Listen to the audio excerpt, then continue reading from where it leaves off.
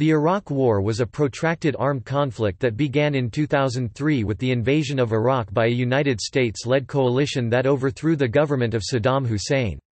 The conflict continued for much of the next decade as an insurgency emerged to oppose the occupying forces and the post-invasion Iraqi government. An estimated 151,000 to 600,000 or more Iraqis were killed in the first 3 to 4 years of conflict. The U.S. became re-involved in 2014 at the head of a new coalition. The insurgency and many dimensions of the civil armed conflict continue.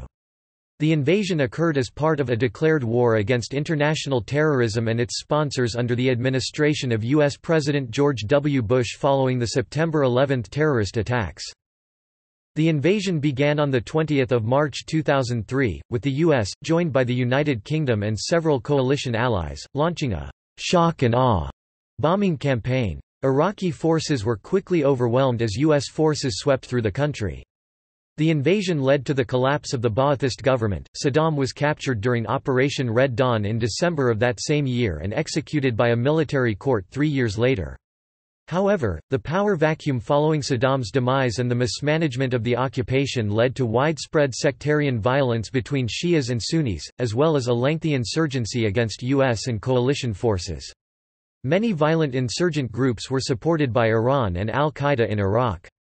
The United States responded with a troop surge in 2007. The winding down of U.S. involvement in Iraq accelerated under President Barack Obama.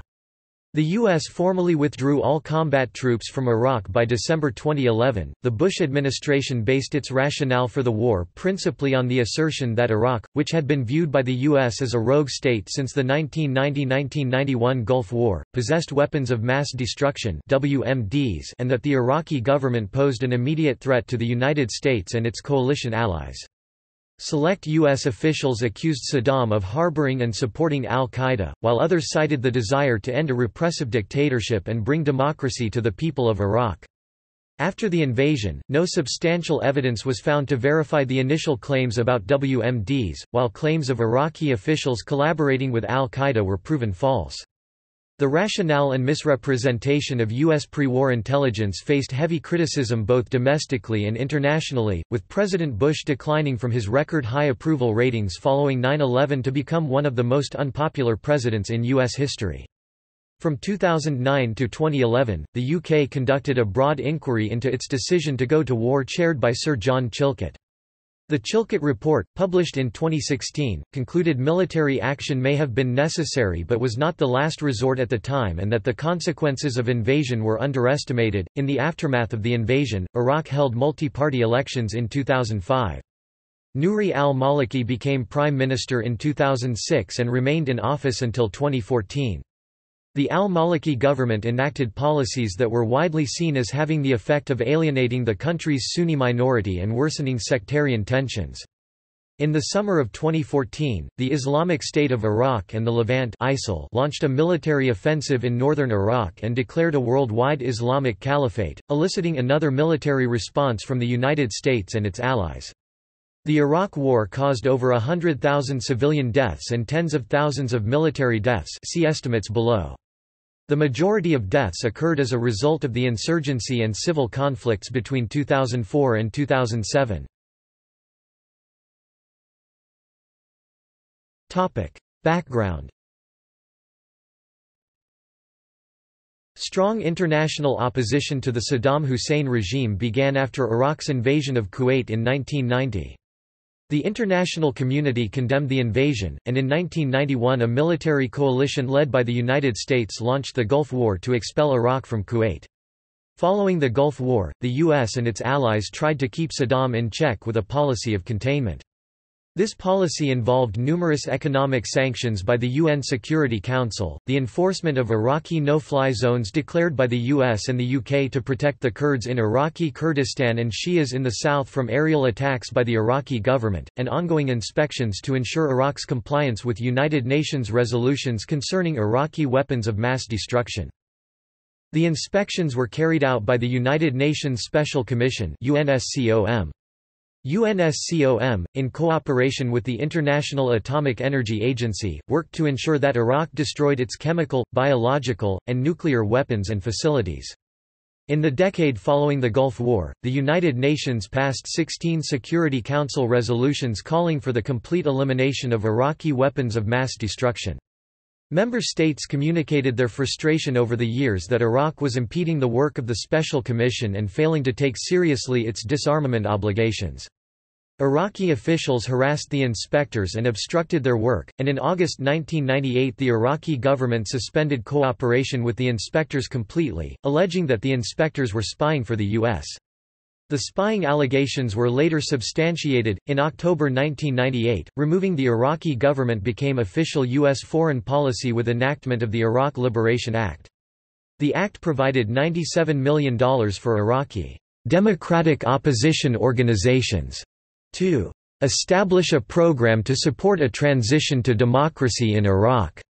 This legislation contrasted with the terms set out in United Nations Security Council Resolution 687, which focused on weapons and weapons programs and made no mention of regime change.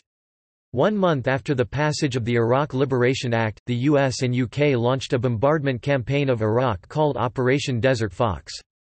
The campaign's express rationale was to hamper Saddam Hussein's government's ability to produce chemical, biological, and nuclear weapons, but U.S. intelligence personnel also hoped it would help weaken Saddam's grip on power. With the election of George W. Bush as president in 2000, the U.S. moved towards a more aggressive Iraq policy. The Republican Party's campaign platform in the 2000 election called for full implementation of the Iraq Liberation Act as a starting point in a plan to remove Saddam. However, little formal movement towards an invasion occurred until the 11th of September attacks. Pre-war events. After 9/11-42, the Bush administration National Security Team actively debated an invasion of Iraq. On the day of the attacks, Secretary of Defense Donald Rumsfeld asked his aides for best info fast. Judge whether good enough hit Saddam Hussein at same time. Not only Osama bin Laden. President Bush spoke with Rumsfeld on 21 November and instructed him to conduct a confidential review of Oplan 1003, the war plan for invading Iraq. Rumsfeld met with General Tommy Franks, the commander of U.S. Central Command, on 27 November to go over the plans. A record of the meeting includes the question, "How start?" listing multiple possible justifications for a U.S.-Iraq war. The rationale for invading Iraq as a response to 9/11 has been widely questioned, as there was no cooperation between Saddam Hussein and al-Qaeda. Bush began formally making his case to the international community for an invasion of Iraq in his 12 September 2002 address to the UN Security Council. Key U.S. allies in NATO, such as the United Kingdom, agreed with the U.S. actions, while France and Germany were critical of plans to invade Iraq, arguing instead for continued diplomacy and weapons inspections.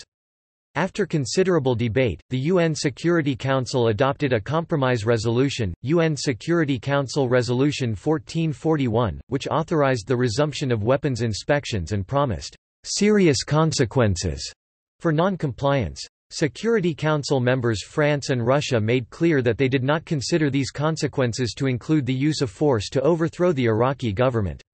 The US and UK ambassadors to the UN publicly confirmed this reading of the resolution. Resolution 1441 set up inspections by the United Nations Monitoring, Verification and Inspection Commission (UNMOVIC) and the International Atomic Energy Agency. Saddam accepted the resolution on 13 November and inspectors returned to Iraq under the direction of UNMOVIC Chairman Hans Blix and IAEA Director General Mohammad El-Baradei.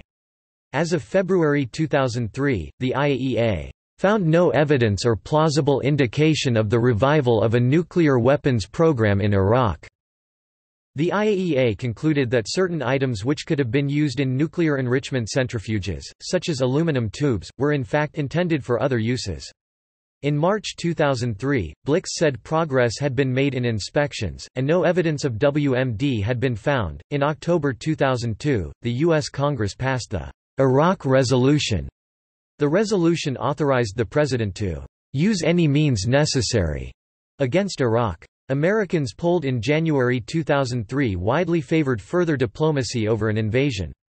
Later that year, however, Americans began to agree with Bush's plan. See popular opinion in the United States on the invasion of Iraq. The U.S. government engaged in an elaborate domestic public relations campaign to market the war to its citizens. Americans overwhelmingly believed Saddam did have weapons of mass destruction, 85% said so, even though the inspectors had not uncovered those weapons. By February 2003, 64% of Americans supported taking military action to remove Saddam from power. On 5 February 2003, Secretary of State Colin Powell appeared before the UN to present evidence that Iraq was hiding unconventional weapons. However, Powell's presentation included information based on the claims of Rafid Ahmed Alwan al-Janabi, codenamed Curveball, an Iraqi emigrant living in Germany who later admitted that his claims had been false. Powell also presented evidence alleging Iraq had ties to al-Qaeda.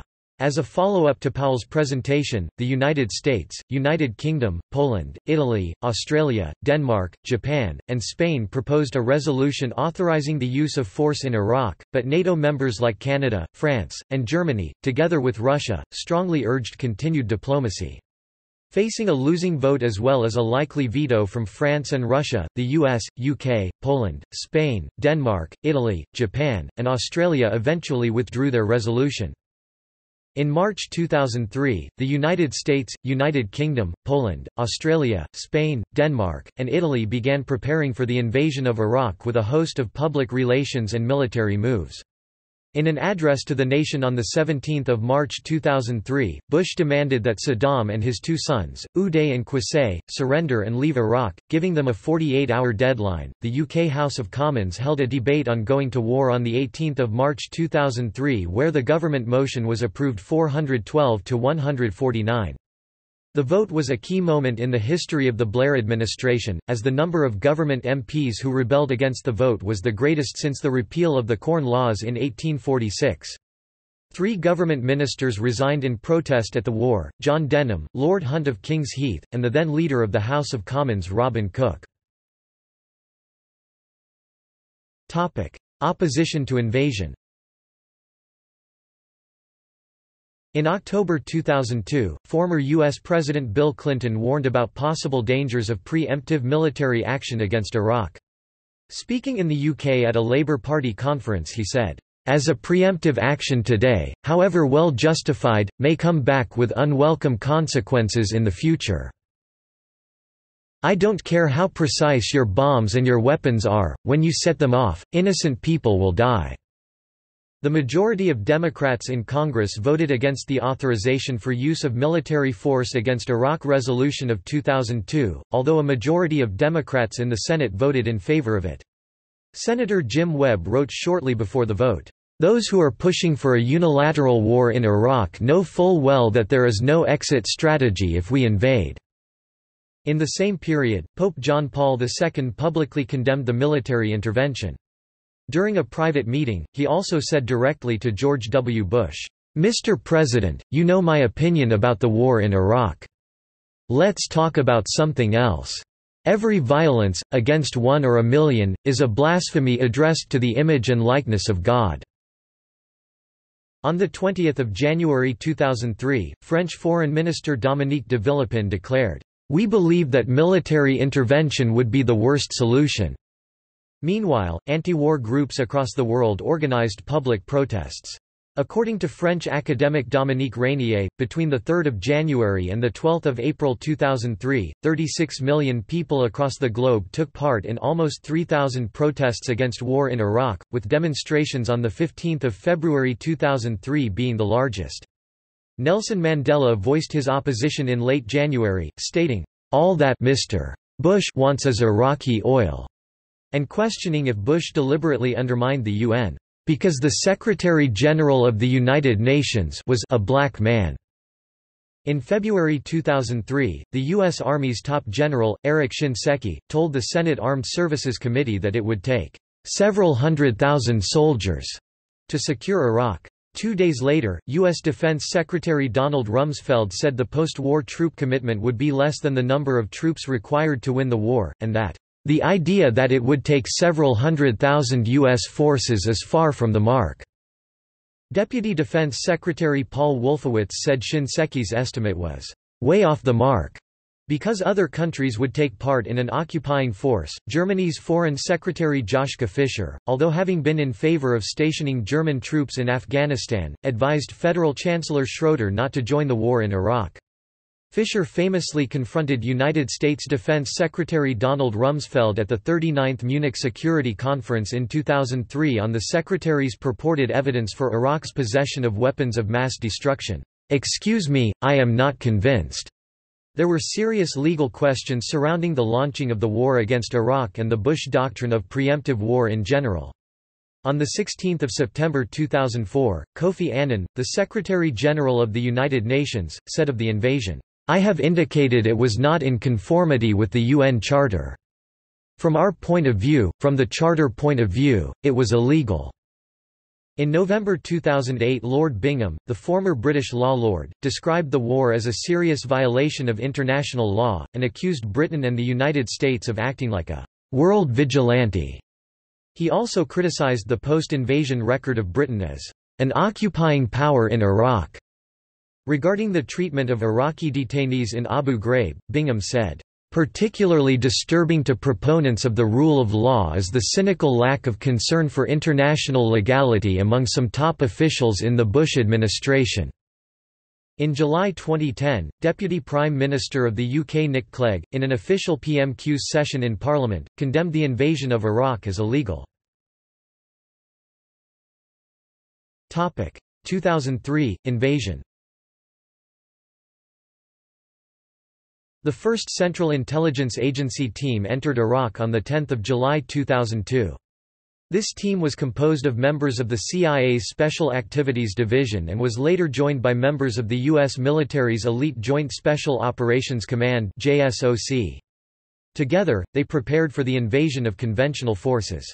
These efforts consisted of persuading the commanders of several Iraqi military divisions to surrender rather than oppose the invasion, and identifying all the initial leadership targets during very high-risk reconnaissance missions. Most importantly, their efforts organized the Kurdish Peshmerga to become the northern front of the invasion. Together this force defeated Ansar al-Islam in Iraqi Kurdistan before the invasion and then defeated the Iraqi army in the north. The battle against Ansar al-Islam, known as Operation Viking Hammer, led to the death of a substantial number of militants and the uncovering of a chemical weapons facility at Sargat, at 5:34 am. Baghdad time on 20 March 2003 9:34 p.m., 19 March Est, the surprise military invasion of Iraq began. There was no declaration of war. The 2003 invasion of Iraq, led by U.S. Army General Tommy Franks, under the code name Operation Iraqi Freedom, the UK code name Operation Telek, and the Australian code name Operation Falconer. Coalition forces also cooperated with Kurdish Peshmerga forces in the north.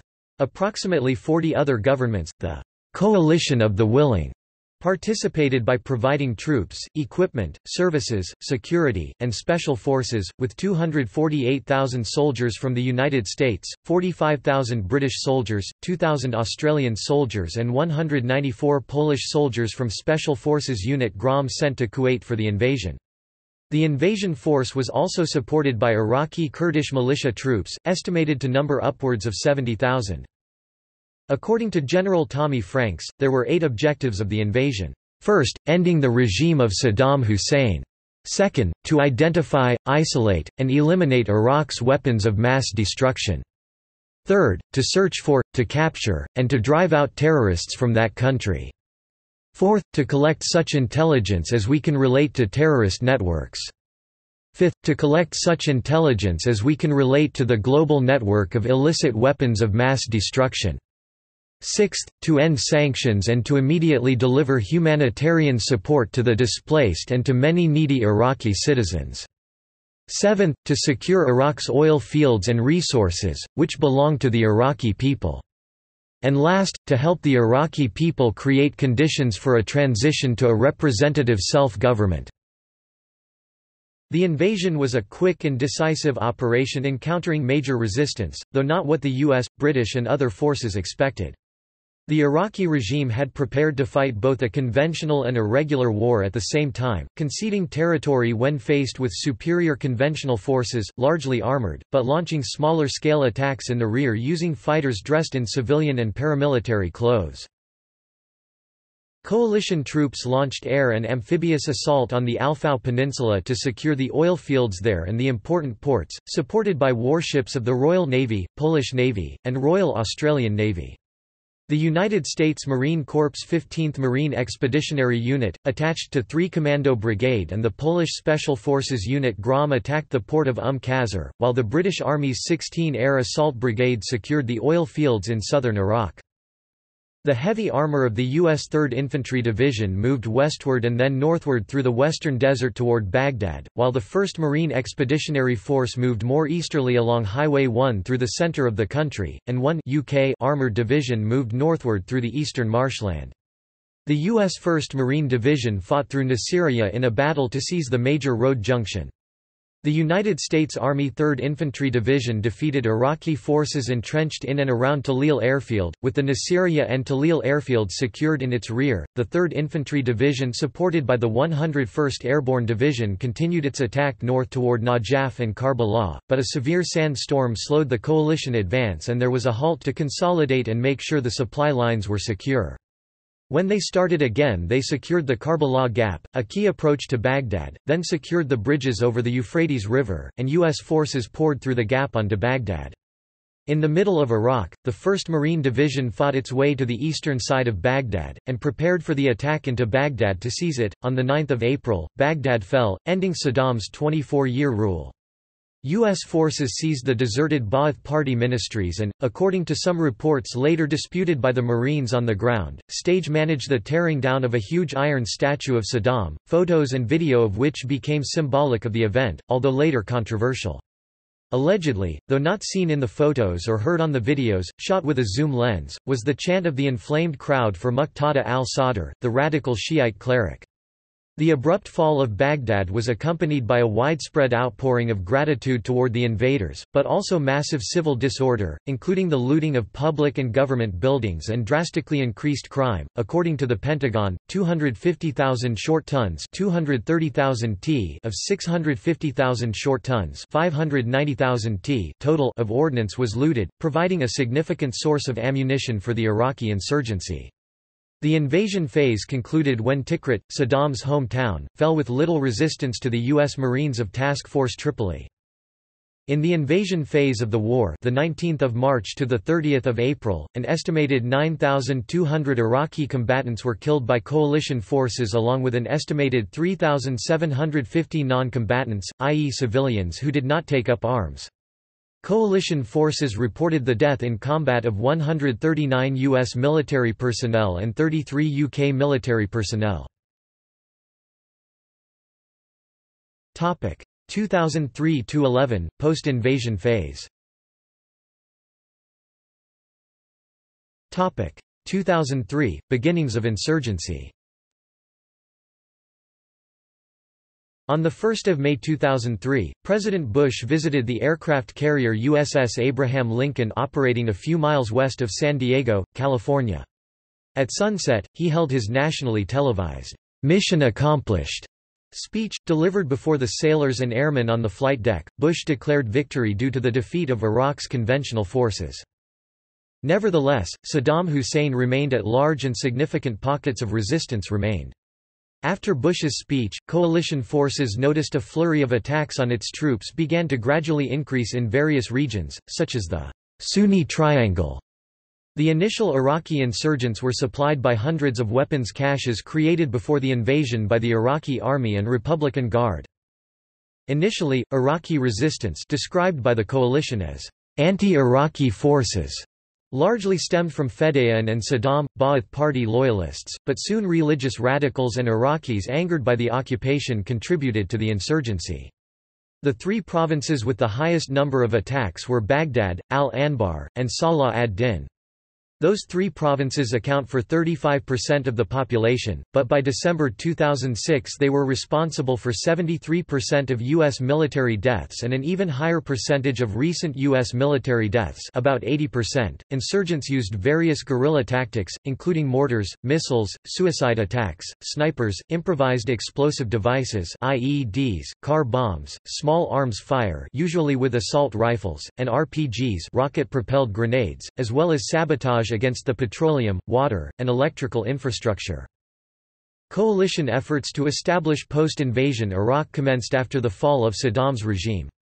The coalition nations, together with the United Nations, began to work to establish a stable, compliant democratic state capable of defending itself from non-coalition forces, as well as overcoming internal divisions. Meanwhile, coalition military forces launched several operations around the Tigris River Peninsula and in the Sunni Triangle. A series of similar operations were launched throughout the summer in the Sunni Triangle. Toward late 2003, the intensity and pace of insurgent attacks began to increase. A sharp surge in guerrilla attacks ushered in an insurgent effort that was termed the Ramadan Offensive, as it coincided with the beginning of the Muslim holy month of Ramadan. To counter this offensive, coalition forces began to use air power and artillery again for the first time since the end of the invasion by striking suspected ambush sites and mortar launching positions. Surveillance of major routes, patrols, and raids on suspected insurgents were stepped up. In addition, two villages, including Saddam's birthplace of Al-Azha and the small town of Abu Hishma, were surrounded by barbed wire and carefully monitored. Coalition Provisional Authority and the Iraq Survey Group. Shortly after the invasion, the multinational coalition created the Coalition Provisional Authority (CPA), Arabic, Slaint Alatlaf Almaut, based in the Green Zone, as a transitional government of Iraq until the establishment of a democratic government. Citing United Nations Security Council Resolution 1483, the 22nd of May 2003, and the laws of war, the CPA vested itself with executive, legislative, and judicial authority over the Iraqi government from the period of the CPA's inception on the 21st of April 2003 until its dissolution on the 28th of June 2004. The CPA was originally headed by Jay Garner, a former U.S. military officer, but his appointment lasted only until the 11th of May 2003, when President Bush appointed L. Paul Bremer. On 16 May 2003, his first day on the job, Paul Bremer issued Coalition Provisional Authority Order 1 to exclude from the new Iraqi government and administration members of the Ba'athist Party.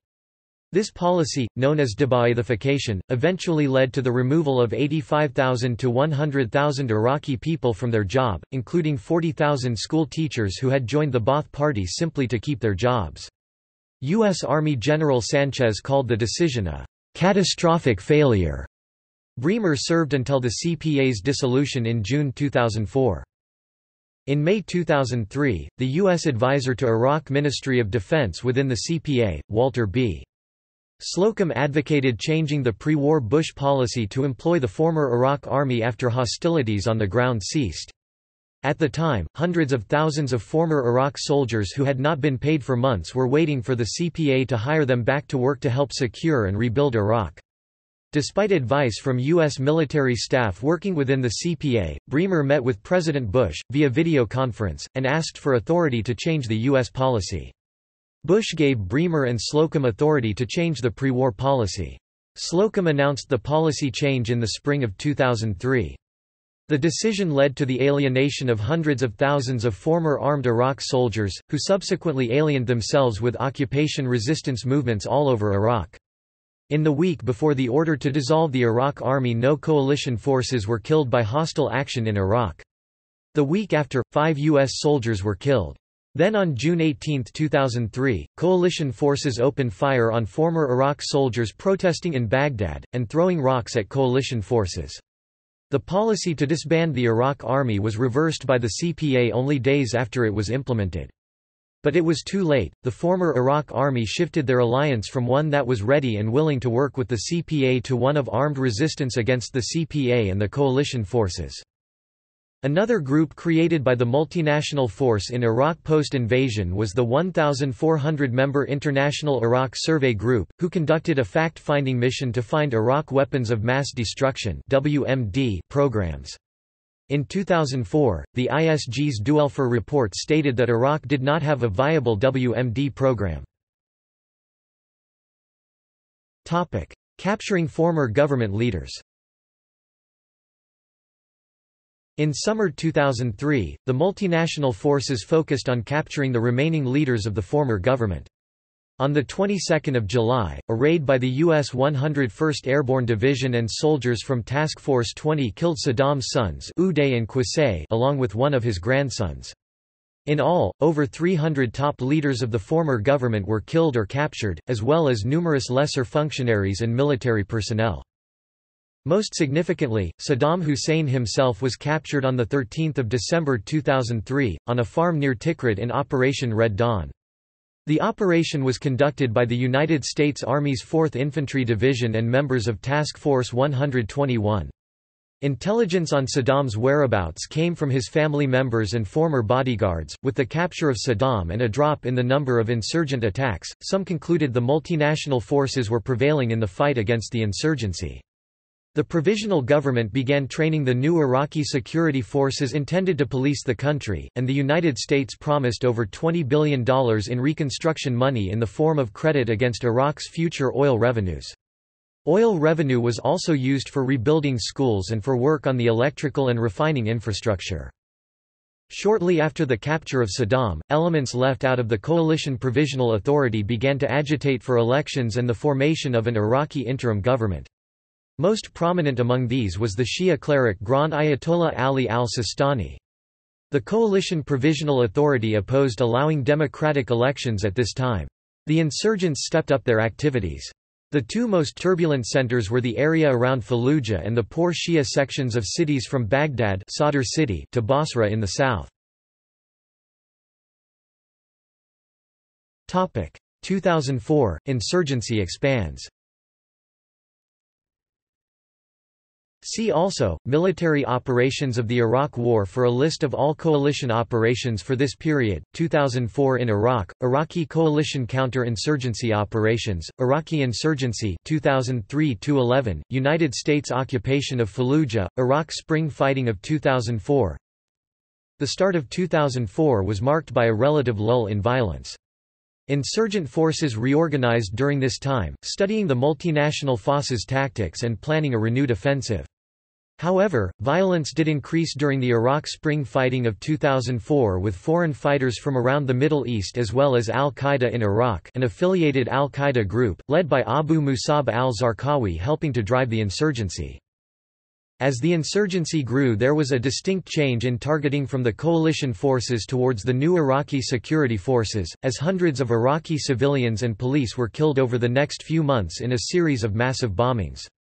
An organized Sunni insurgency, with deep roots and both nationalist and Islamist motivations, was becoming more powerful throughout Iraq. The Shia Mahdi army also began launching attacks on coalition targets in an attempt to seize control from Iraqi security forces. The southern and central portions of Iraq were beginning to erupt in urban guerrilla combat as multinational forces attempted to keep control and prepared for a counteroffensive.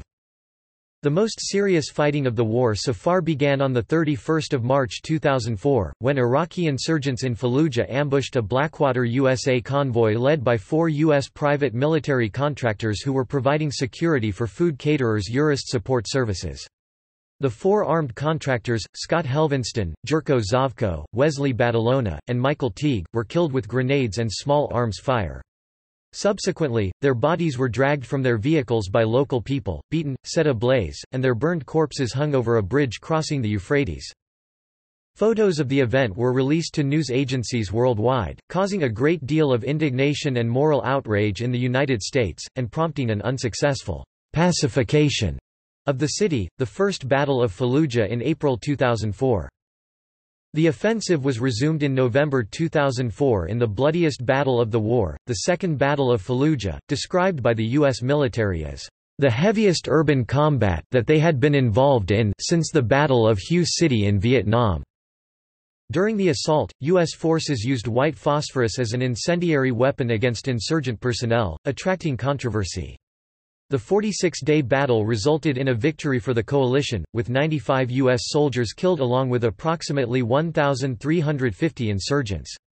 Fallujah was totally devastated during the fighting, though civilian casualties were low, as they had mostly fled before the battle. Another major event of that year was the revelation of widespread prisoner abuse at Abu Ghraib, which received international media attention in April 2004.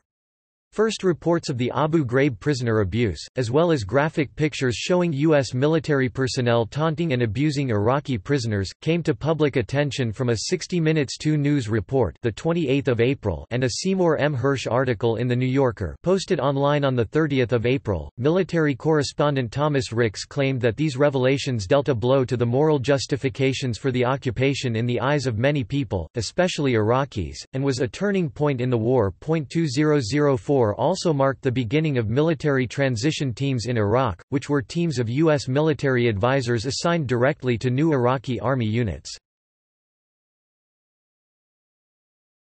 2005 – Elections and transitional government. On 31 January, Iraqis elected the Iraqi transitional government in order to draft a permanent constitution. Although some violence and a widespread Sunni boycott marred the event, most of the eligible Kurd and Shia populace participated. On 4 February, Paul Wolfowitz announced that 15,000 U.S. troops whose tours of duty had been extended in order to provide election security would be pulled out of Iraq by the next month. February to April proved to be relatively peaceful months compared to the carnage of November and January, with insurgent attacks averaging 30 a day from the prior average of 70. The Battle of Abu Ghraib on 2 April 2005 was an attack on United States forces at Abu Ghraib prison, which consisted of heavy mortar and rocket fire, under which an estimated 80 to 120 armed insurgents attacked with grenades, small arms, and two vehicle-borne improvised explosive devices (VBIED). The U.S. forces' munitions ran so low that orders to fix bayonets were given in preparation for hand-to-hand fighting. It was considered to be the largest coordinated assault on a U.S. base since the Vietnam War. Hopes for a quick end to the insurgency and a withdrawal of U.S. troops were dashed in May, Iraq's bloodiest month since the invasion.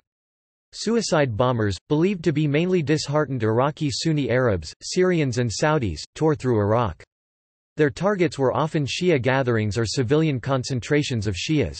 As a result, over 700 Iraqi civilians died in that month, as well as 79 U.S. soldiers. The summer of 2005 saw fighting around Baghdad and at Tal Afar in northwestern Iraq as U.S. forces tried to seal off the Syrian border. This led to fighting in the autumn in the small towns of the Euphrates Valley between the capital and that border. A referendum was held on 15 October in which the new Iraqi constitution was ratified.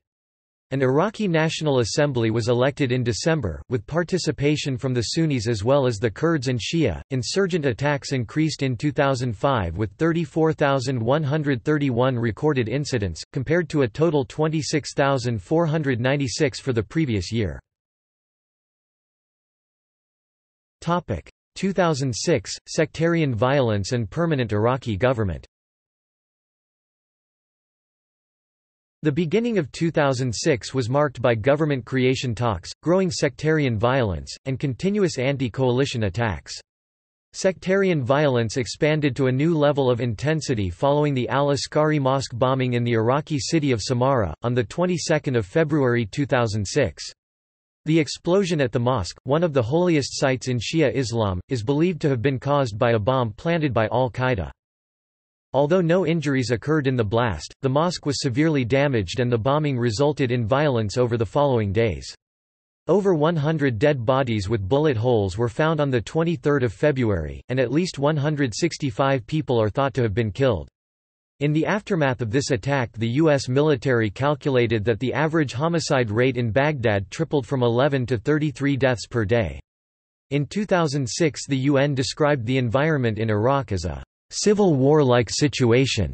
On 12 March, 5 United States Army soldiers of the 502nd Infantry Regiment raped the 14-year-old Iraqi girl Abir Qasim Hamza al-Janabi, and then murdered her father, her mother Fakhriya Taha Mahassan and her 6-year-old sister Hadil Qasim Hamza al-Janabi.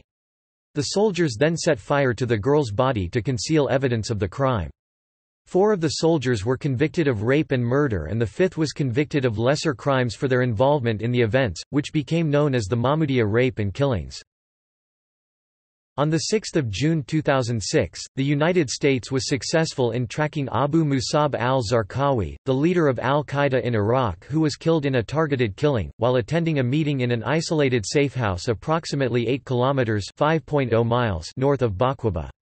Having been tracked by a British UAV, radio contact was made between the controller and 2 United States Air Force F-16C jets, which identified the house, and at 14:15 Greenwich Mean Time, the lead jet dropped 2 500-pound (230 kilograms) guided bombs, a laser-guided GBU-12 and GPS-guided GBU-38 on the building where he was located. 6 others, 3 male and 3 female individuals, were also reported killed. Among those killed were one of his wives and their child. The government of Iraq took office on 20 May 2006, following approval by the members of the Iraqi National Assembly. This followed the general election in December 2005. The government succeeded the Iraqi transitional government, which had continued in office in a caretaker capacity until the formation of the permanent government. Iraq Study Group Report and Saddam's execution. The Iraq Study Group report was released on 6 December 2006. The Iraq Study Group, made up of people from both of the major U.S. parties, was led by co-chairs James Baker, a former Secretary of State Republican, and Lee H. Hamilton, a former U.S. Representative Democrat. It concluded that, "...the situation in Iraq is grave and deteriorating," and "...U.S. forces seem to be caught in a mission that has no foreseeable end." The report's 79 recommendations include increasing diplomatic measures with Iran and Syria and intensifying efforts to train Iraqi troops. On 18 December, a Pentagon report found that insurgent attacks were averaging about 960 attacks per week, the highest since the reports had begun in 2005. Coalition forces formally transferred control of a province to the Iraqi government, the first since the war. Military prosecutors charged 8 U.S. Marines with the murders of 24 Iraqi civilians in Haditha in November 2005, 10 of them women and children. 4 officers were also charged with dereliction of duty in relation to the event. Saddam Hussein was hanged on 30 December 2006, after being found guilty of crimes against humanity by an Iraqi court after a year-long trial. 2007, U.S. troops surge. In a 10 January 2007, televised address to the U.S. public, Bush proposed 21,500 more troops for Iraq, a job program for Iraqis, more reconstruction proposals, and $1.2 billion for these programs. On 23 January 2007, in the 2007 State of the Union address, Bush announced, "...deploying reinforcements of more than 20,000 additional soldiers and Marines to Iraq." On 10 February 2007, David Petraeus was made commander of Multinational Force, Iraq MNFI, the 4-star post that oversees all coalition forces in country, replacing General George Casey. In his new position, Petraeus oversaw all coalition forces in Iraq and employed them in the new surge strategy outlined by the Bush administration. On 10 May 2007, 144 Iraqi parliamentary lawmakers signed onto a legislative petition calling on the United States to set a timetable for withdrawal. On 3 June 2007, the Iraqi parliament voted 85 to 59 to require the Iraqi government to consult with parliament before requesting additional extensions of the UN Security Council mandate for coalition operations in Iraq. Despite this, the mandate was renewed on 18 December 2007, without the approval of the Iraqi parliament. Pressures on U.S. troops were compounded by the continuing withdrawal of coalition forces. In early 2007, British Prime Minister Blair announced that following Operation Sinbad British troops would begin to withdraw from Basra Governorate, handing security over to the Iraqis. In July, Danish Prime Minister Anders Fogh Rasmussen also announced the withdrawal of 441 Danish troops from Iraq, leaving only a unit of 9 soldiers manning 4 observational helicopters. Planned troop reduction. In a speech made to Congress on 10 September 2007, Petraeus envisioned the withdrawal of roughly 30,000 U.S. troops by next summer, beginning with a Marine contingent in September. On 13 September, Bush backed a limited withdrawal of troops from Iraq. Bush said 5,700 personnel would be home by Christmas 2007, and expected thousands more to return by July 2008. The plan would take troop numbers back to their level before the surge at the beginning of 2007.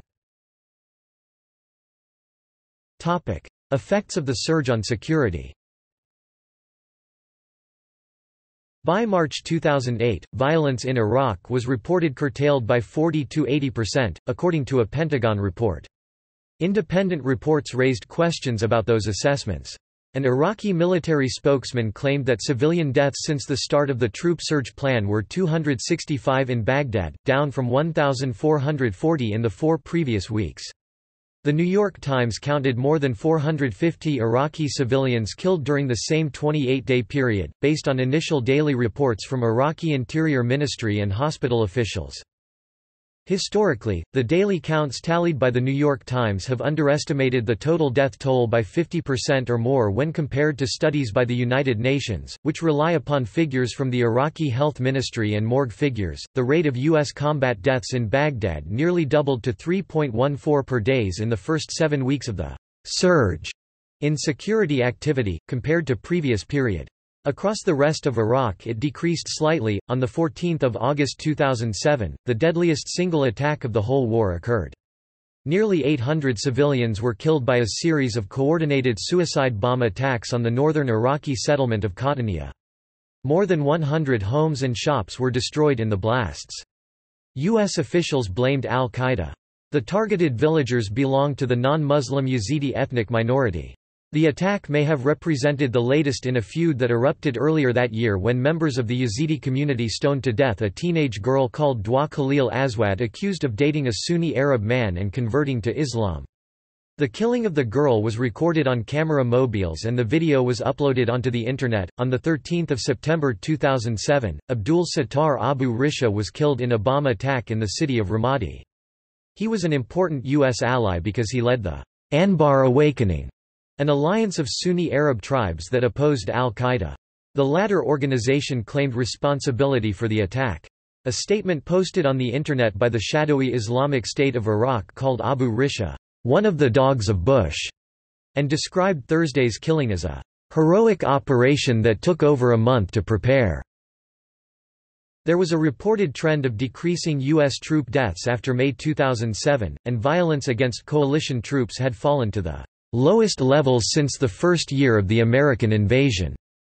These, and several other positive developments, were attributed to the surge by many analysts. Data from the Pentagon and other U.S. agencies such as the Government Accountability Office found that daily attacks against civilians in Iraq remained about the same since February. The GAO also stated that there was no discernible trend in sectarian violence.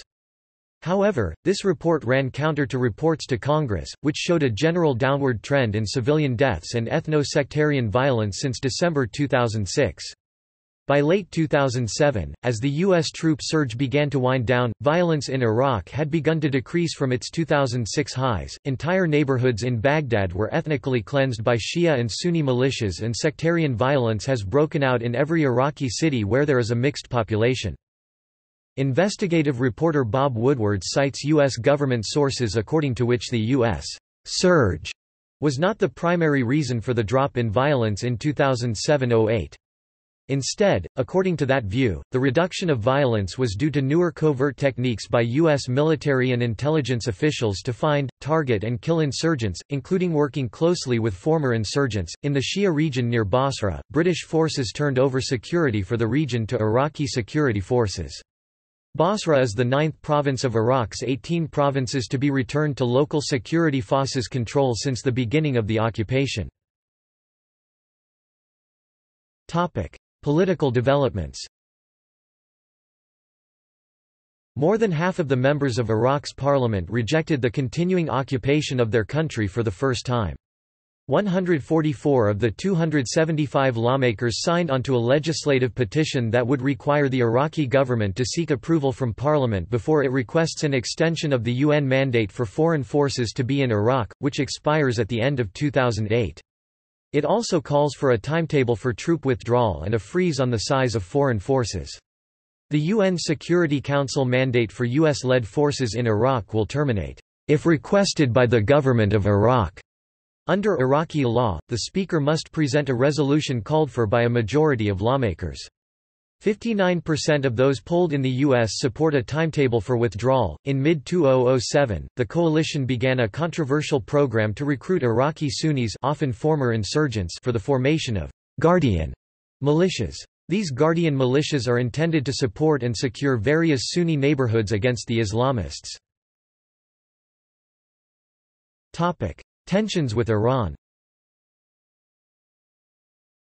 In 2007, tensions increased greatly between Iran and Iraqi Kurdistan due to the latter's giving sanctuary to the militant Kurdish secessionist group Party for a Free Life in Kurdistan (PEJAK). According to reports, Iran had been shelling PEJAK positions in Iraqi Kurdistan since 16 August.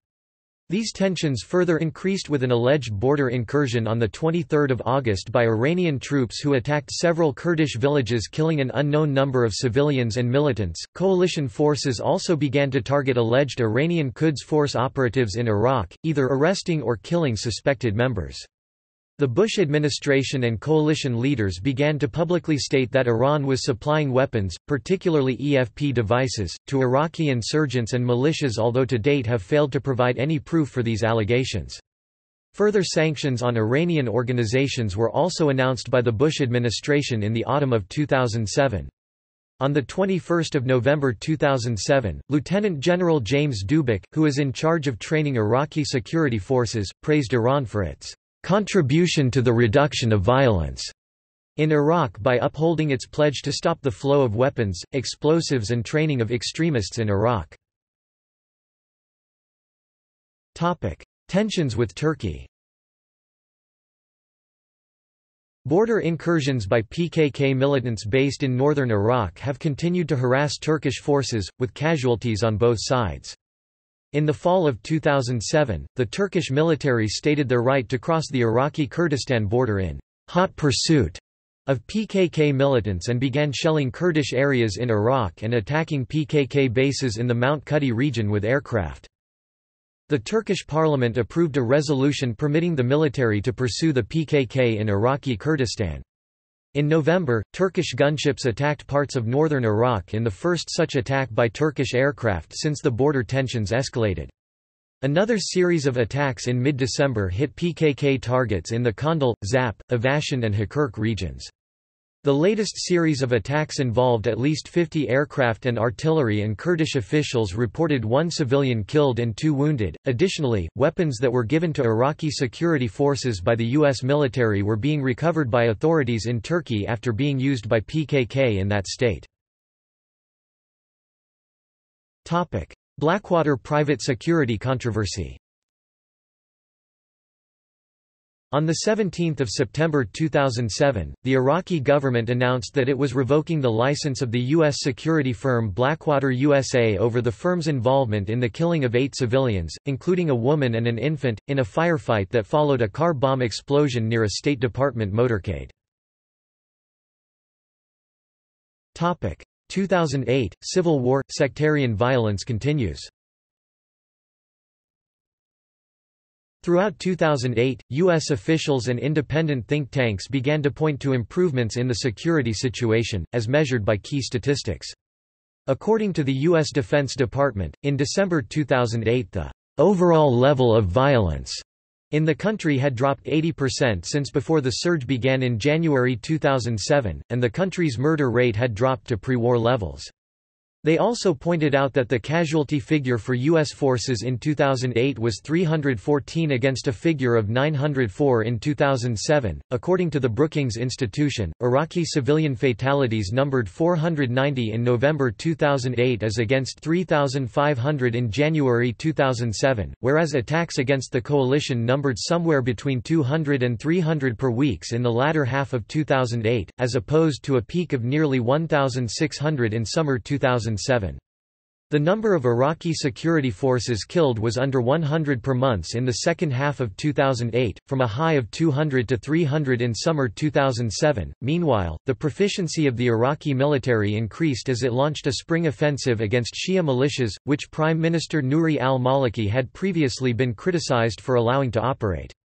This began with a march operation against the Mahdi army in Basra, which led to fighting in Shia areas up and down the country, especially in the Sadr city district of Baghdad. By October, the British officer in charge of Basra said that since the operation the town had become secure and had a murder rate comparable to Manchester in England. The U.S. military also said there had been a decrease of about a quarter in the quantity of Iranian-made explosives found in Iraq in 2008, possibly indicating a change in Iranian policy. Progress in Sunni areas continued after members of the Awakening movement were transferred from U.S. military to Iraqi control. In May, the Iraqi army, backed by coalition support, launched an offensive in Mosul, the last major Iraqi stronghold of al-Qaeda. Despite detaining thousands of individuals, the offensive failed to lead to major long-term security improvements in Mosul. At the end of the year, the city remained a major flashpoint. In the regional dimension, the ongoing conflict between Turkey and PKK intensified on 21 February, when Turkey launched a ground attack into the Qandil Mountains of northern Iraq. In the 9-day-long operation, around 10,000 Turkish troops advanced up to 25 kilometers into northern Iraq. This was the first substantial ground incursion by Turkish forces since 1995. Shortly after the incursion began, both the Iraqi cabinet and the Kurdistan regional government condemned Turkey's actions and called for the immediate withdrawal of Turkish troops from the region. Turkish troops withdrew on 29 February. The fate of the Kurds and the future of the ethnically diverse city of Kirkuk remained a contentious issue in Iraqi politics. U.S. military officials met these trends with cautious optimism as they approached what they described as the transition embodied in the U.S.-Iraq Status of Forces Agreement, which was negotiated throughout 2008. The commander of the coalition, U.S. General Raymond T. Odierno, noted that, "In military terms, transitions are the most dangerous time." In December 2008. Spring offensives on Shiite militias. At the end of March, the Iraqi army, with coalition air support, launched an offensive, dubbed Charge of the Knights, in Basra to secure the area from militias. This was the first major operation where the Iraqi army did not have direct combat support from conventional coalition ground troops. The offensive was opposed by the Mahdi army, one of the militias, which controlled much of the region. Fighting quickly spread to other parts of Iraq, including Sadr city, Al-Qut, al-Hilla and others. During the fighting, Iraqi forces met stiff resistance from militiamen in Basra to the point that the Iraqi military offensive slowed to a crawl, with the high attrition rates finally forcing the Sadrists to the negotiating table. Following talks with Brig. General Qasim Soleimani, commander of the Quds brigades of Iran's Revolutionary Guard Corps, and the intercession of the Iranian government, on 31 March 2008, al-Sadr ordered his followers to ceasefire. The militiamen kept their weapons. By 12 May 2008, Basra residents overwhelmingly reported a substantial improvement in their everyday lives. According to the New York Times, government forces have now taken over Islamic militants' headquarters and halted the death squads and vice enforcers who attacked women, Christians, musicians, alcohol sellers and anyone suspected of collaborating with Westerners. According to the report, however, when asked how long it would take for lawlessness to resume if the Iraqi army left, one resident replied, "1 day." In late April, roadside bombings continued to rise from a low in January, from 114 bombings to more than 250, surpassing the May 2007 high. Congressional testimony. Speaking before the Congress on 8 April 2008, General David Petraeus urged delaying troop withdrawals, saying, "I've repeatedly noted that we haven't turned any corners, we haven't seen any lights at the end of the tunnel," referencing the comments of then-President Bush and former Vietnam-era General William Westmoreland. When asked by the Senate if reasonable people could disagree on the way forward, Petraeus said, "We fight for the right of people to have other opinions." Upon questioning by then-Senate Committee Chair Joe Biden, Ambassador Crocker admitted that al-Qaeda in Iraq was less important than the al-Qaeda organization led by Osama bin Laden along the Afghan-Pakistani border. Lawmakers from both parties complained that U.S. taxpayers are carrying Iraq's burden as it earns billions of dollars in oil revenues. Iraqi security forces rearm.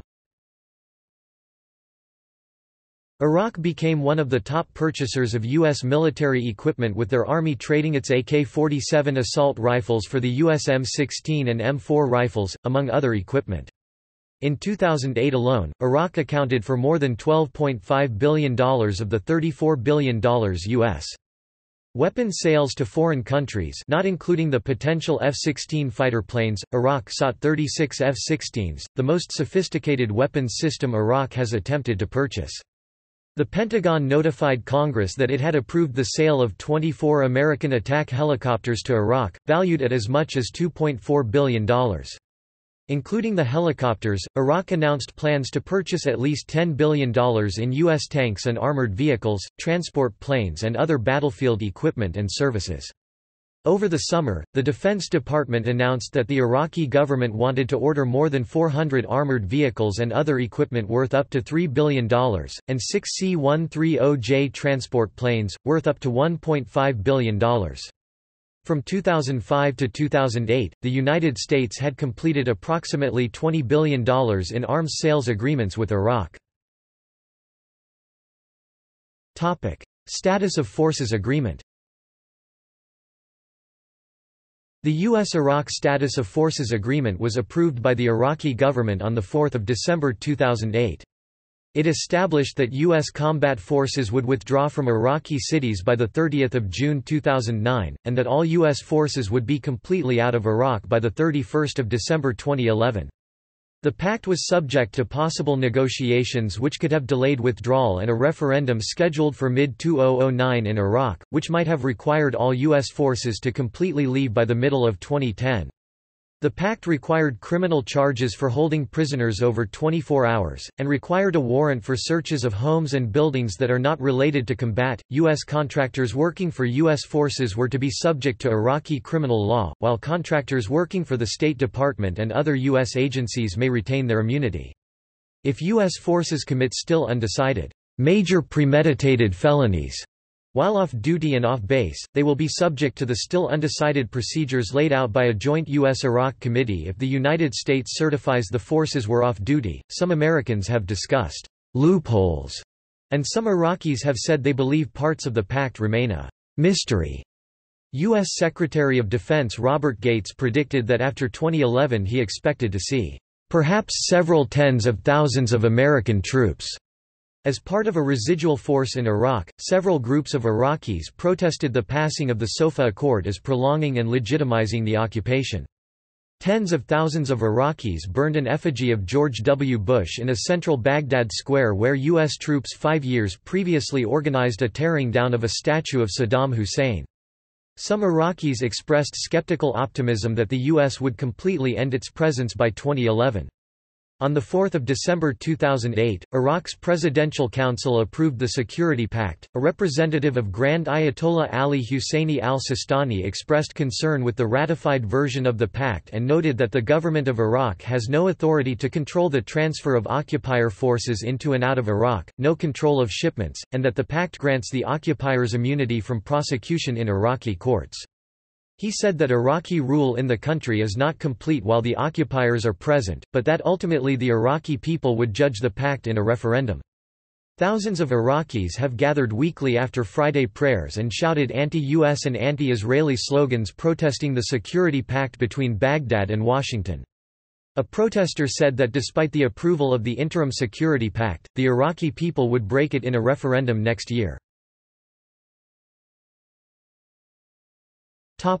2009 coalition redeployment. Transfer of Green Zone. On 1 January 2009, the United States handed control of the Green Zone and Saddam Hussein's presidential palace to the Iraqi government in a ceremonial move described by the country's prime minister as a restoration of Iraq's sovereignty. Iraqi Prime Minister Nouri al-Maliki said he would propose 1 January be declared National Sovereignty Day. This palace is the symbol of Iraqi sovereignty, and by restoring it, a real message is directed to all Iraqi people that Iraqi sovereignty has returned to its natural status, al-Maliki said. The U.S. military attributed a decline in reported civilian deaths to several factors, including the U.S.-led troop surge, the growth of U.S.-funded awakening councils, and Shiite cleric Muqtada al-Saddah's call for his militia to abide by a ceasefire. Provincial elections. On 31 January, Iraq held provincial elections. Provincial candidates and those close to them faced some political assassinations and attempted assassinations, and there was also some other violence related to the election. Iraqi voter turnout failed to meet the original expectations which were set and was the lowest on record in Iraq, but U.S. Ambassador Ryan Crocker characterized the turnout as large. Of those who turned out to vote, some groups complained of disenfranchisement and fraud. After the post-election curfew was lifted, some groups made threats about what would happen if they were unhappy with the results. Exit strategy announcement. On 27 February, United States President Barack Obama gave a speech at Marine Corps Base Camp Lejeune in the U.S. state of North Carolina announcing that the U.S. combat mission in Iraq would end by 31 August 2010. A transitional force of up to 50,000 troops tasked with training the Iraqi security forces, conducting counter-terrorism operations, and providing general support may remain until the end of 2011, the president added. However, the insurgency in 2011 and the rise of ISIS in 2014 caused the war to continue. The day before Obama's speech, Prime Minister of Iraq Nouri al-Maliki said at a press conference that the government of Iraq had no worries over the impending departure of U.S. forces and expressed confidence in the ability of the Iraqi security forces and police to maintain order without U.S. military support. 6th anniversary protests. On 9 April, the 6th anniversary of Baghdad's fall to coalition forces, tens of thousands of Iraqis thronged Baghdad to mark the anniversary and demand the immediate departure of coalition forces. The crowds of Iraqis stretched from the Sadr city slum in northeast Baghdad to the square around 5 kilometers (3.1 miles) away, where protesters burned an effigy featuring the face of U.S. President George W. Bush. There were also Sunni Muslims in the crowd. Police said many Sunnis, including prominent leaders such as a founding sheikh from the Sons of Iraq, took part. Coalition forces withdraw. On 30 April, the United Kingdom formally ended combat operations. Prime Minister Gordon Brown characterised the operation in Iraq as a success story because of UK troops' efforts. Britain handed control of Basra to the United States Armed Forces. On 28 July, Australia withdrew its combat forces as the Australian military presence in Iraq ended, per an agreement with the Iraqi government. The withdrawal of U.S. forces began at the end of June, with 38 bases to be handed over to Iraqi forces. On 29 June 2009, U.S. forces withdrew from Baghdad. On 30 November 2009, Iraqi Interior Ministry officials reported that the civilian death toll in Iraq fell to its lowest level in November since the 2003 invasion. Iraq awards oil contracts. On 30 June and of December 2009, the Iraqi Ministry of Oil awarded contracts to international oil companies for some of Iraq's many oil fields. The winning oil companies enter joint ventures with the Iraqi Ministry of Oil, and the terms of the awarded contracts include extraction of oil for a fixed fee of approximately $1.40 per barrel. The fees will only be paid once a production threshold set by the Iraqi Ministry of Oil is reached. 2010 – U.S. drawdown and Operation New Dawn. On 17 February 2010, U.S. Secretary of Defense Robert Gates announced that as of 1 September, the name, "'Operation Iraqi Freedom' would be replaced by "'Operation New Dawn'". On 18 April, U.S. and Iraqi forces killed Abu Ayyub al-Masri, the leader of al-Qaeda in Iraq, in a joint American and Iraqi operation near Tikrit, Iraq. The coalition forces believed al-Masri to be wearing a suicide vest and proceeded cautiously. After the lengthy exchange of fire and bombing of the house, the Iraqi troops stormed inside and found 2 women still alive, one of whom was al-Masri's wife, and 4 dead men, identified as al-Masri, Abu Abdullah al-Rashid al-Baghdadi, an assistant to al-Masri, and al-Baghdadi's son. A suicide vest was indeed found on al-Masri's corpse, as the Iraqi army subsequently stated. Iraqi Prime Minister Nouri al-Maliki announced the killings of Abu Omar al-Baghdadi and Abu Ayyub al-Masri at a news conference in Baghdad and showed reporters photographs of their bloody corpses. The attack was carried out by ground forces which surrounded the house, and also through the use of missiles. Mr. Maliki said, "During the operation, computers were seized with emails and messages to the 2 biggest terrorists, Osama bin Laden and his deputy Ayman al-Zawahiri." Maliki added. U.S. Forces Commander Gen. Raymond Odierno praised the operation. "The death of these terrorists is potentially the most significant blow to al-Qaeda in Iraq since the beginning of the insurgency." He said, "There is still work to do, but this is a significant step forward in ridding Iraq of terrorists."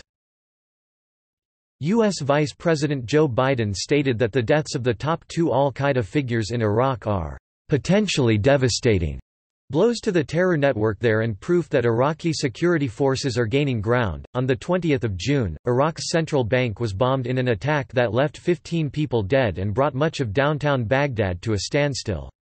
The attack was claimed to have been carried out by the Islamic State of Iraq. This attack was followed by another attack on Iraq's Bank of Trade building that killed 26 and wounded 52 people. In late August 2010, insurgents conducted a major attack with at least 12 car bombs simultaneously detonating from Mosul to Basra and killing at least 51. These attacks coincided with the U.S. plans for a withdrawal of combat troops. From the end of August 2010, the United States attempted to dramatically cut its combat role in Iraq, with the withdrawal of all U.S. ground forces designated for active combat operations.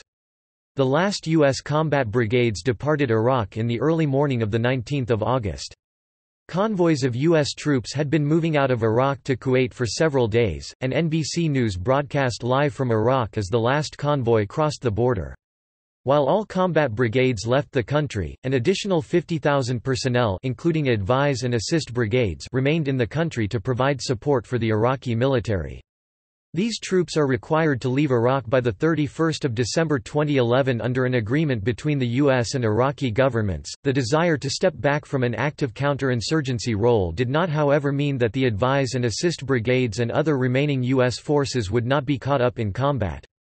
A standards memo from the Associated Press reiterated, "Combat in Iraq is not over, and we should not uncritically repeat suggestions that it is, even if they come from senior officials." State Department spokesman P.J. Crowley stated, "We are not ending our work in Iraq, we have a long-term commitment to Iraq." On 31 August, Obama announced the end of Operation Iraqi Freedom from the Oval Office. In his address, he covered the role of the United States soft power, the effect the war had on the United States economy, and the legacy of the Afghanistan and Iraq wars. On the same day in Iraq, at a ceremony at one of Saddam Hussein's former residences at Al Faw Palace in Baghdad, a number of U.S. dignitaries spoke in a ceremony for television cameras, avoiding overtones of the triumphalism present in U.S. announcements made earlier in the war. Vice President Joe Biden expressed concerns regarding the ongoing lack of progress in forming a new Iraqi government, saying of the Iraqi people that, "They expect a government that reflects the results of the votes they cast."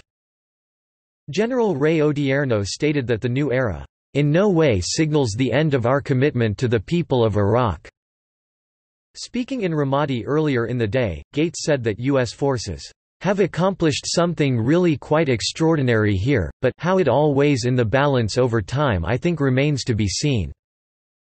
When asked by reporters if the Seven-Year War was worth doing, Gates commented that, "It really requires a historian's perspective in terms of what happens here in the long run." He noted the Iraq War will always be clouded by how it began. Regarding Saddam Hussein's supposed weapons of mass destruction, which were never confirmed to have existed. Gates continued, "This is one of the reasons that this war remains so controversial at home." On the same day Gen. Ray Odierno was replaced by Lloyd Austin as commander of U.S. forces in Iraq. On 7 September, 2 U.S. troops were killed and 9 wounded in an incident at an Iraqi military base.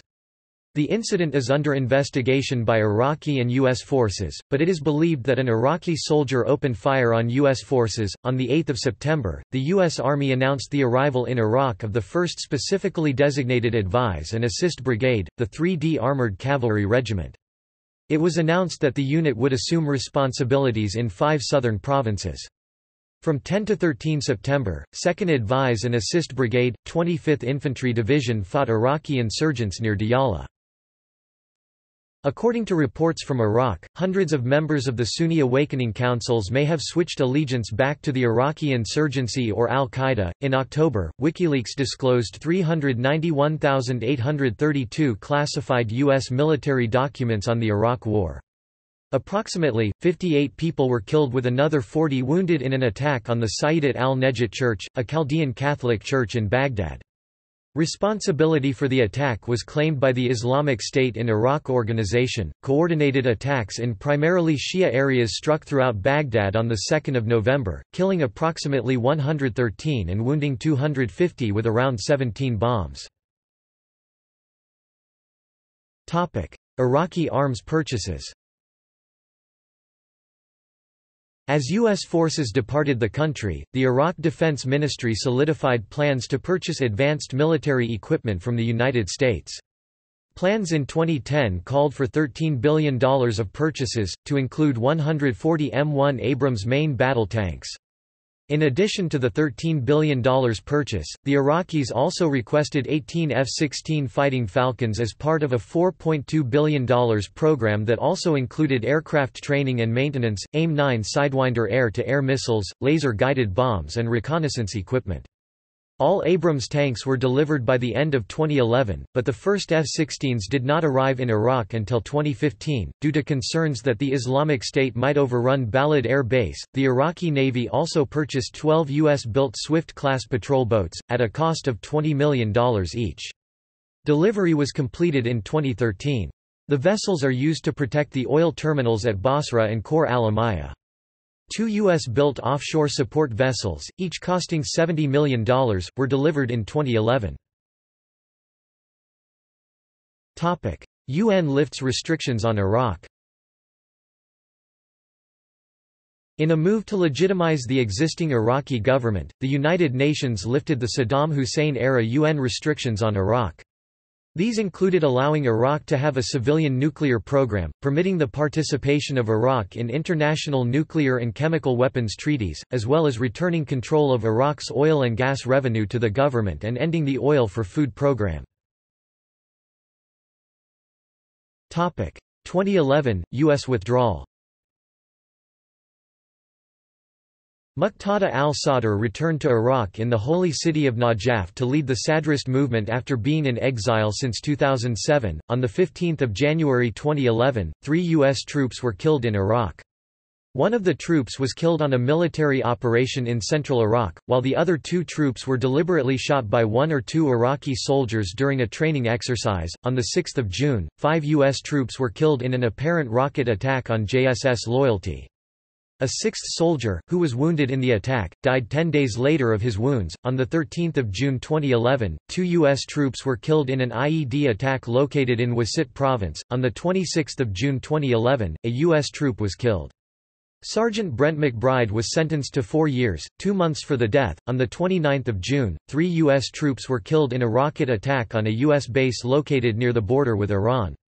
It was speculated that the militant group responsible for the attack was the same one which attacked JSS Loyalty just over 3 weeks before.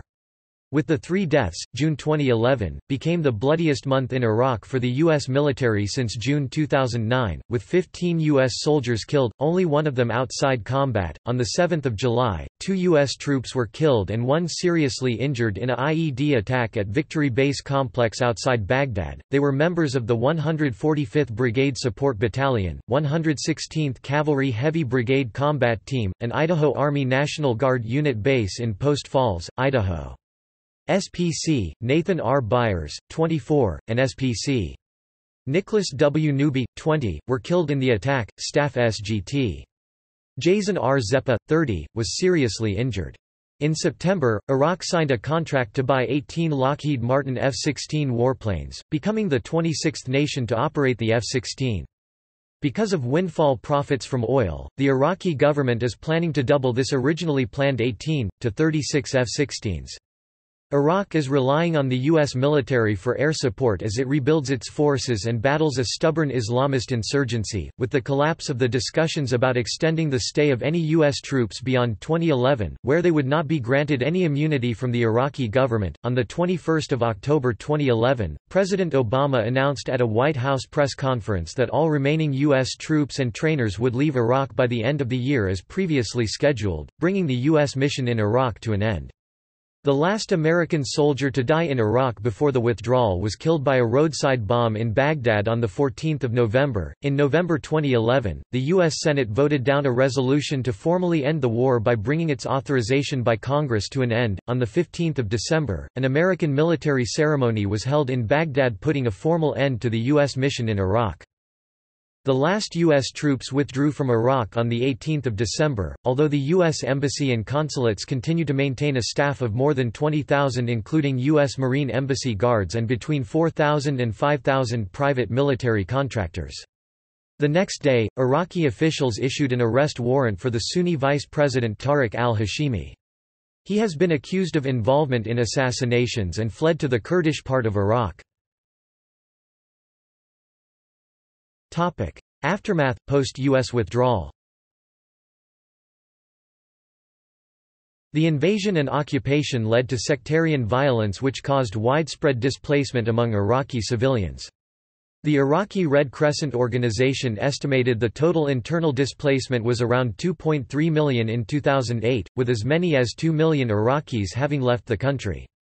Poverty led many Iraqi women to turn to prostitution to support themselves and their families, attracting sex tourists from regional lands.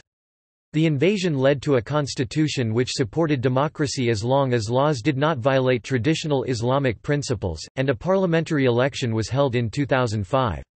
In addition, the invasion preserved the autonomy of the Kurdish region, and stability brought new economic prosperity.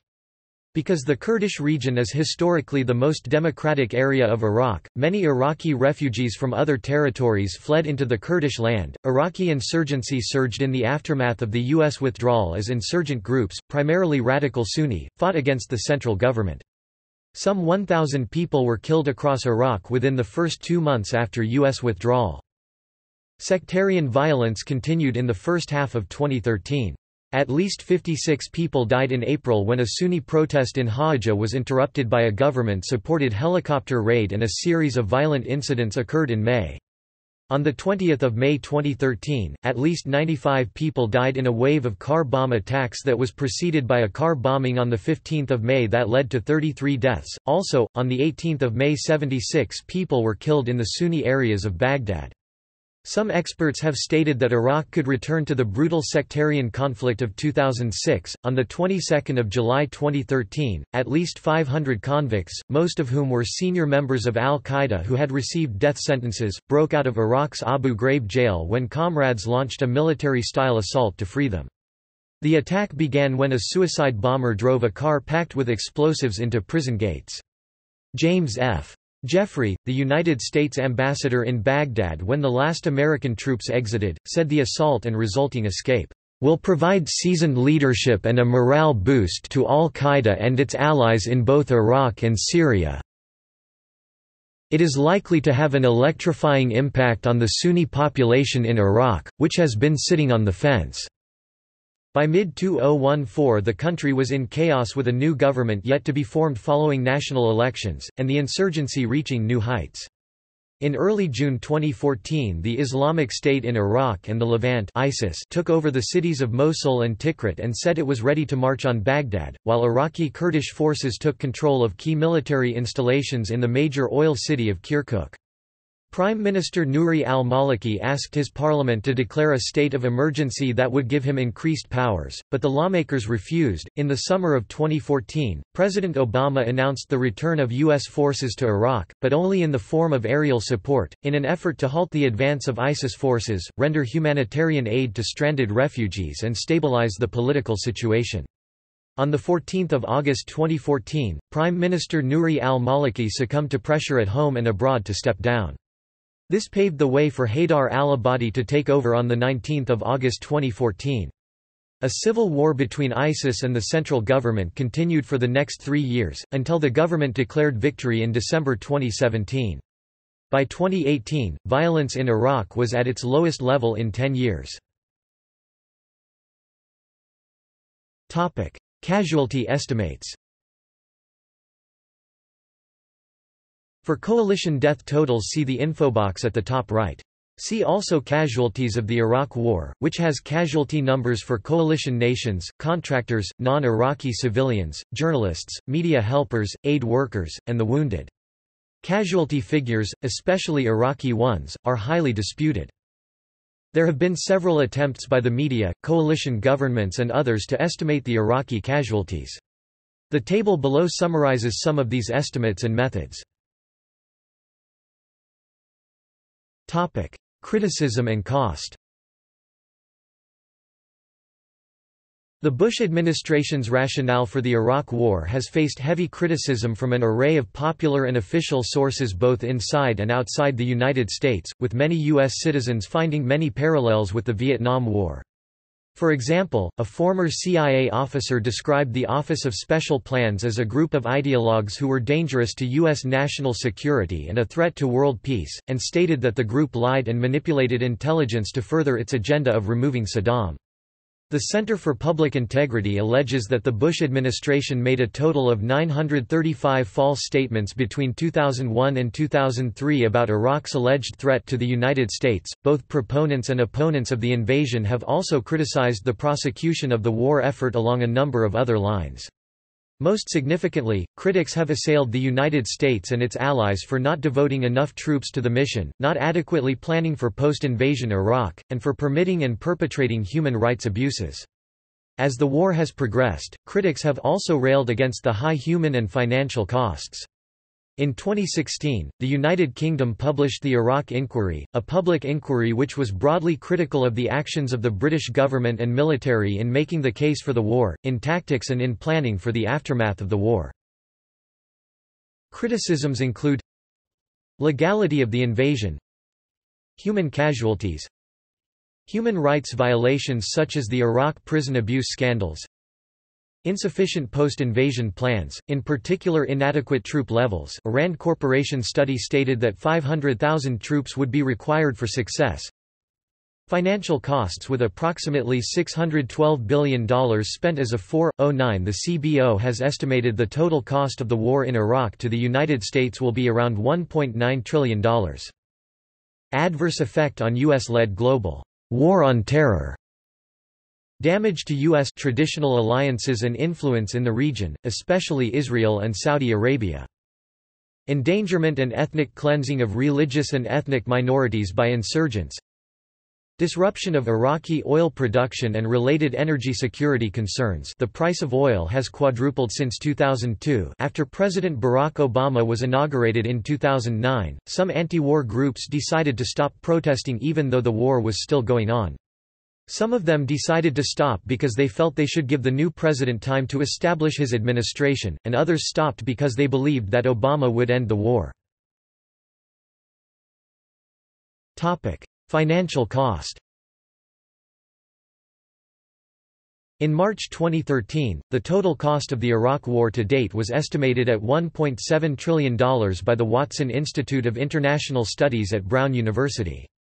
Some argue that the total cost of the war to the U.S. economy will range from $3 trillion to $6 trillion, including interest rates, by 2053, as described in the Watson Institute's report. The upper ranges of these estimates include long-term veterans' costs and economic impacts. For example, Harvard's public finance expert Linda J. Bilmes has estimated that the long-term cost of providing disability compensation and medical care to U.S. troops injured in the Iraq conflict will reach nearly $1 trillion over the next 40 years, and that the war in Iraq diverted resources from the war in Afghanistan, led to rising oil prices, increased the federal debt, and contributed to a global financial crisis. A CNN report noted that the United States-led interim government, the Coalition Provisional Authority lasting until 2004 in Iraq, had lost $8.8 billion in the Development Fund for Iraq. In June 2011, it was reported by CBS News that $6 billion in neatly packaged blocks of $100 bills was airlifted into Iraq by the George W. Bush administration, which flew it into Baghdad aboard C-130 military cargo planes. In total, The Times says $12 billion in cash was flown into Iraq in 21 separate flights by May 2004, all of which has disappeared. An Inspector General's report mentioned that severe inefficiencies and poor management by the Coalition Provisional Authority would leave no guarantee that the money was properly used, said Stuart W. Bowen, Jr., director of the Office of the Special Inspector General for Iraq Reconstruction. The CPA did not establish or implement sufficient managerial, financial and contractual controls to ensure that funds were used in a transparent manner. Bowen told The Times the missing money may represent the largest theft of funds in national history. Humanitarian crises. The child malnutrition rate rose to 28%. Some 60 to 70% of Iraqi children were reported to be suffering from psychological problems in 2007. Most Iraqis had no access to safe drinking water. A cholera outbreak in northern Iraq was thought to be the result of poor water quality. As many as half of Iraqi doctors left the country between 2003 and 2006. The use of depleted uranium and white phosphorus by the U.S. military has been blamed for birth defects and cancers in the Iraqi city of Fallujah. By the end of 2015, according to the Office of the United Nations High Commissioner for Refugees, 4 million Iraqis had been internally displaced. The population of Iraqi Christians dropped dramatically during the war, from 1.5 million in 2003 to 500,000 in 2015, and perhaps only 275,000 in 2016. The Foreign Policy Association reported that, "Perhaps the most perplexing component of the Iraq refugee crisis has been the inability for the United States to absorb more Iraqis following the 2003 invasion of the country. To date, the United States has granted around 84,000 Iraqis refugee status, of the more than 2 million global Iraqi refugees. By contrast, the United States granted asylum to more than 100,000 Vietnamese refugees during the Vietnam War."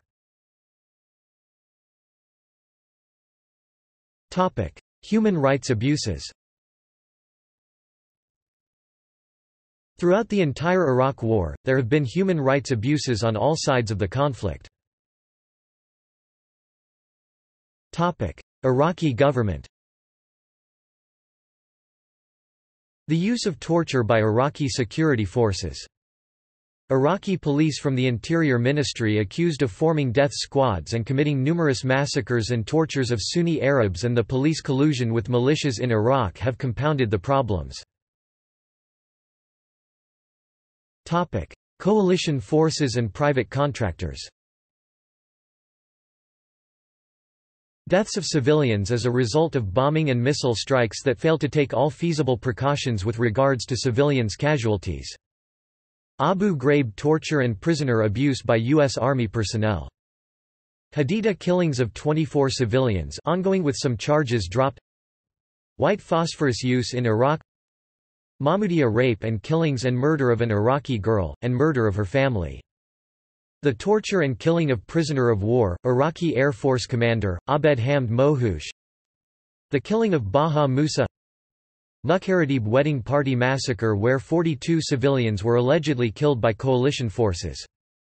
Planting weapons on noncombatant, unarmed Iraqis by 3 U.S. Marines after killing them. According to a report by The Nation, other similar acts have been witnessed by U.S. soldiers. Members of Iraq Veterans Against the War tell similar stories. Blackwater Baghdad shootings. Allegations of beatings, electrocution, mock executions, and sexual assault by British troops were presented to the International Criminal Court (ICC) by Public Interest Lawyers (PIL) and the European Centre for Constitutional and Human Rights (ECCHR) on the 12th of January 2014. Topic: Insurgent groups. Killing over 12,000 Iraqis from January 2005 to June 2006, according to Iraqi Interior Minister Bayan Jab, giving the first official count for the victims of bombings, ambushes and other deadly attacks. The insurgents have also conducted numerous suicide attacks on the Iraqi civilian population, mostly targeting the majority Shia community. An October 2005 report from Human Rights Watch examines the range of civilian attacks and their purported justification. Attacks against civilians including children through bombing of market places and other locations reachable by suicide bombers. Attacks against civilians by sectarian death squads primarily during the Iraqi Civil War. Iraq Body Count Project data shows that 33% of civilian deaths during the Iraq War resulted from execution after abduction or capture. These were overwhelmingly carried out by unknown actors including insurgents, sectarian militias and criminals. Attacks on diplomats and diplomatic facilities including, the bombing of the UN headquarters in Baghdad in August 2003 killing the top UN representative in Iraq and 21 other UN staff members, beheading several diplomats, 2 Algerian diplomatic envoys Ali Belaroussi and Azzedine Belkadi, Egyptian diplomatic envoy al-Sharif, and 4 Russian diplomats. The February 2006 bombing of the Al-Askari Mosque, destroying one of the holiest Shiite shrines, killing over 165 worshippers and igniting sectarian strife and reprisal killings. The publicized killing of several contractors, Eugene Armstrong, Jack Hensley, Kenneth Bigley, Ivailo Kepov and Georgy Lazov, Bulgarian truck drivers. Other non-military personnel murdered include translator Kim Sun-il, Shosei Koda, Fabrizio Quattrocchi, Italian, charity worker Margaret Hassan, reconstruction engineer Nick Berg, photographer Salvatore Santoro, Italian, and supply worker Saif Adnan Kanan, Iraqi. 4 private armed contractors, Scott Helvinston, Jurko Zovko, Wesley Batalona and Michael Teague, were killed with grenades and small arms fire, their bodies dragged from their vehicles, beaten and set ablaze. Their burned corpses were then dragged through the streets before being hung over a bridge crossing the Euphrates. Torture or killing of members of the new Iraqi army, and assassination of civilians associated with the Coalition Provisional Authority, such as Fern Holland, or the Iraqi Governing Council, such as Aqila al-Hashimi and Ezzeddine Salim, or other foreign civilians, such as those from Kenya. Public opinion on the war. International opinion. In a March 2003 Gallup poll, the day after the invasion, 76% of Americans had approved of military action against Iraq. In a March 2003 YouGov poll, 54% of Britons supported the military action against Iraq. According to a January 2007 BBC World Service poll of more than 26,000 people in 25 countries, 73% of the global population disapproved of U.S. handling of the Iraq War. A September 2007 poll conducted by the BBC found that 2/3 of the world's population believed the U.S. should withdraw its forces from Iraq. In 2006, it was found that majorities in the UK and Canada believed that the war in Iraq was unjustified.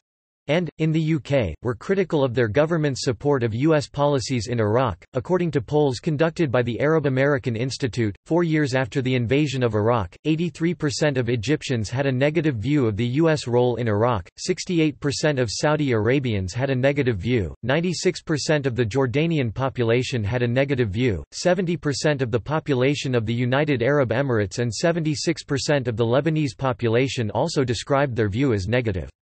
The Pew Global Attitudes Project reports that in 2006 majorities in the Netherlands, Germany, Jordan, France, Lebanon, Russia, China, Canada, Poland, Pakistan, Spain, Indonesia, Turkey, and Morocco believed the world was safer before the Iraq War and the toppling of Saddam, while pluralities in the United States and India believe the world is safer without Saddam Hussein. Iraqi opinion. Directly after the invasion, polling suggested that a slight majority supported the U.S. invasion. Polls conducted between 2005 and 2007 showed 31 to 37% of Iraqis wanted U.S. and other coalition forces to withdraw once security was restored and that 26 to 35% wanted immediate withdrawal instead. Despite a majority having previously been opposed to the U.S. presence, 60% of Iraqis opposed American troops leaving directly prior to withdrawal, with 51% saying withdrawal would have a negative effect. In 2006, a poll conducted on the Iraqi public revealed that 52% of the ones polled said Iraq was going in the right direction and 61% claimed it was worth ousting Saddam Hussein. In a March 2007 BBC poll, 82% of Iraqis expressed a lack of confidence in coalition forces based in Iraq. Relation to the global war on terrorism. Though explicitly stating that Iraq had nothing to do with 9/11, erstwhile President George W. Bush consistently referred to the Iraq War as the central front in the war on terror, and argued that if the United States pulled out of Iraq, terrorists will follow us here. While other proponents of the war regularly echoed this assertion, as the conflict dragged on, members of the U.S. Congress, the U.S. public, and even U.S. troops questioned the connection between Iraq and the fight against anti-U.S. terrorism. In particular, a consensus developed among intelligence experts that the Iraq War actually increased terrorism. Counter-terrorism expert Rohan Gunaratne frequently referred to the invasion of Iraq as a fatal mistake. London's International Institute for Strategic Studies concluded in 2004 that the occupation of Iraq had become a potent global recruitment pretext for mujahideen and that the invasion galvanized al-Qaeda and perversely inspired insurgent violence there. The U.S. National Intelligence Council concluded in a January 2005 report that the war in Iraq had become a breeding ground for a new generation of terrorists. David Lowe, the National Intelligence Officer for Transnational Threats, indicated that the report concluded that the war in Iraq provided terrorists with a training ground, a recruitment ground, the opportunity for enhancing technical skills. There is even, under the best scenario, over time, the likelihood that some of the jihadists who are not killed there will, in a sense, go home, wherever home is, and will therefore disperse to various other countries." The Council's chairman Robert Hutchings said, "At the moment, Iraq is a magnet for international terrorist activity." And the 2006 National Intelligence Estimate, which outlined the considered judgment of all 16 U.S. intelligence agencies, held that the Iraq conflict has become the cause célèbre for jihadists, breeding a deep resentment of U.S. involvement in the Muslim world and cultivating supporters for the global jihadist movement. Foreign involvement. Role of Saudi Arabia and non-Iraqis. According to studies, most of the suicide bombers in Iraq are foreigners, especially Saudis. Role of China and Russia. As an ally of Iraq, Russia was opposed to the invasion of Iraq. The foreign ministers of Russia, France and Germany made a joint declaration that they will not allow passage of a UN Security Council resolution authorizing war against Iraq. Russia gave information to Saddam's government about the Bush administration's plans. The information included troop deployments, equipment, and their locations. Though the Chinese and Russian governments opposed the Iraq War, both China and Russia have benefited from the Iraq War while suffering none of the losses incurred by the countries that invaded. Two of the biggest Iraqi oil contracts went to China and Russia, while the war itself allowed China to present itself as an alternative source of investment to the United States.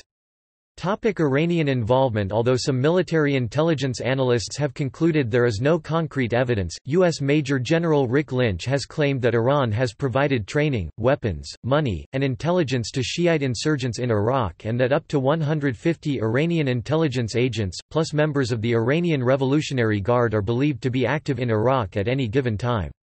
Lynch thinks that members of the IRGC's Quds Force have trained members of the Khazali terror network in explosives technology and also provided the network with arms, munitions, and military advisors.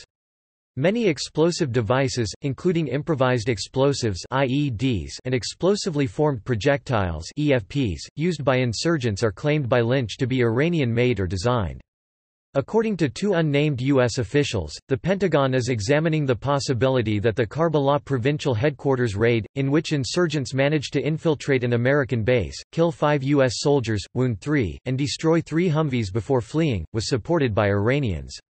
In a speech on 31 January 2007, Iraqi Prime Minister Nouri al-Maliki stated that Iran was supporting attacks against coalition forces in Iraq, and some Iraqis suspect that the raid may have been perpetrated by the Quds Force in retaliation for the detention of 5 Iranian officials by U.S. forces in the northern Iraqi city of Erbil on of January. In 2011, U.S. Ambassador James Franklin Jeffrey stated that Iranian proxies accounted for roughly a quarter of U.S. combat casualties in Iraq, around 1,100 deaths and many thousands more injuries. See also Footnotes References Further reading Bellavia, David 2007. House to House, An Epic Memoir of War. Simon & Schuster. ISBN 978-1416574712. Dexter Filkins, the 17th of December 2012. General Principles: How Good Was David Petraeus? The New Yorker. pp. 76–81. Gates, Robert M. 2014. Duty: Memoirs of a Secretary at War. New York: Alfred A. Knopf. ISBN 9780307959478. 318 pages. Gordon, Michael R. 2006. Cobra II: The Inside Story of the Invasion and Occupation of Iraq. Pantheon. ISBN 978-1557782328. Larson, Luke S. 2008. Senator's Son, an Iraq War Novel. Phoenix, Arizona, Key Edition Incorporated. ISBN 978-1449969868. North, Richard 2009.